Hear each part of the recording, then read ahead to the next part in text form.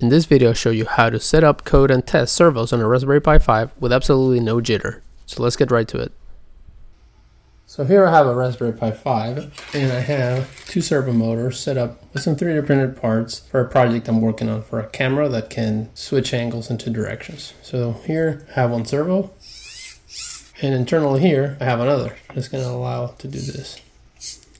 In this video, I'm just going to show you how to control the servos. So first, I'm going to hook them up directly to the Raspberry Pi. That's going to cause some jitter. Then it's going to show you the alternate method, which provides a much more stable control of the servo.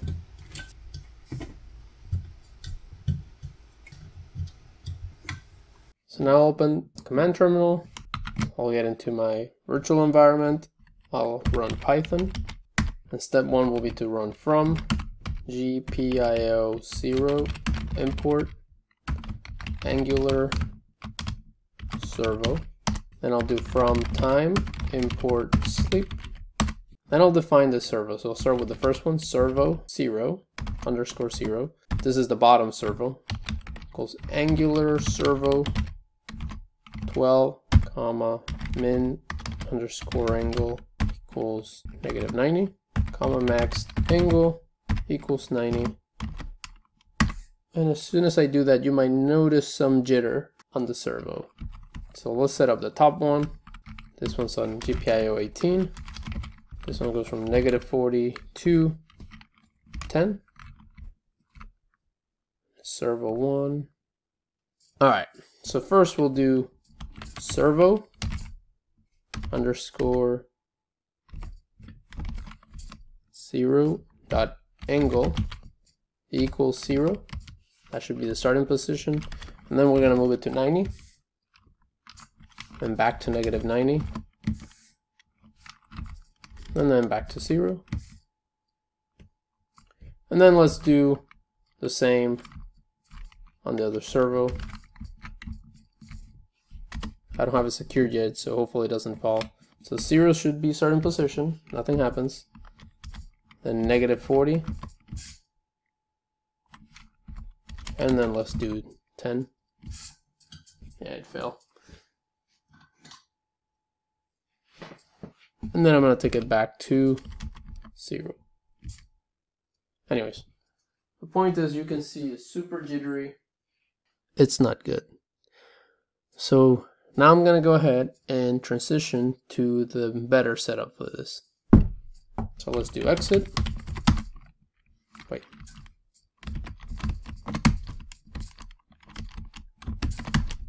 And then deactivate. Okay. So having shut down the Raspberry Pi, now I'm going to go ahead and unplug the servos and transition to the better setup.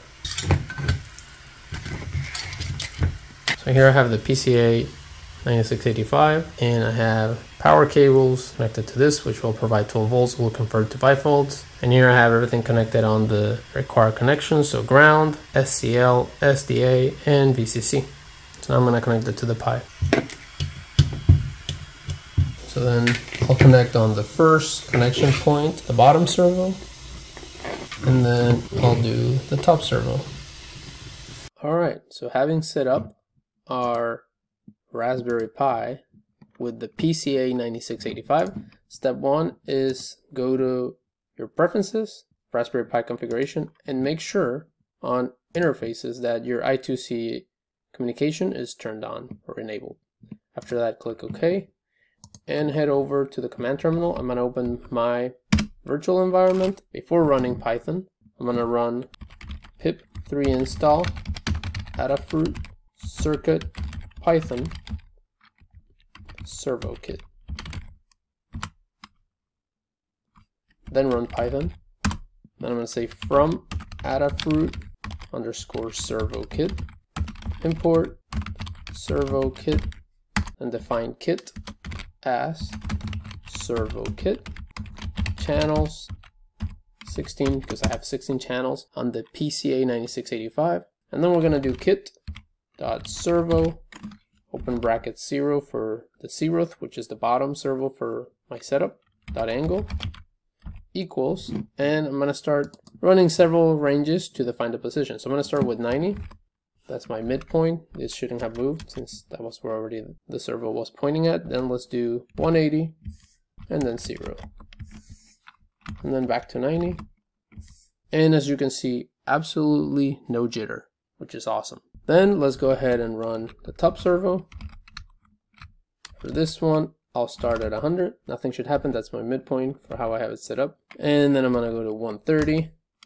Looking down, and I don't have much clearance on that bottom view because otherwise I have some obstructions on the internal design. That's why I can only go that low. But then I'm gonna go ahead to the top position at 0, and it can look way up. So now let's bring it back down to 100, and I can play with it a little bit. But as you can see, I could do a cool project with this thing. So now let's do exit.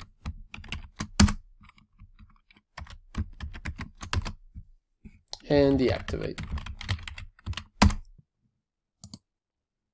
So that's it. So you can see running this with the PCA9685, it's a lot smoother, no jitter, and pretty straightforward. I hope you enjoyed the video. If you did, please give us a thumbs up and subscribe. See you in the next one. Bye.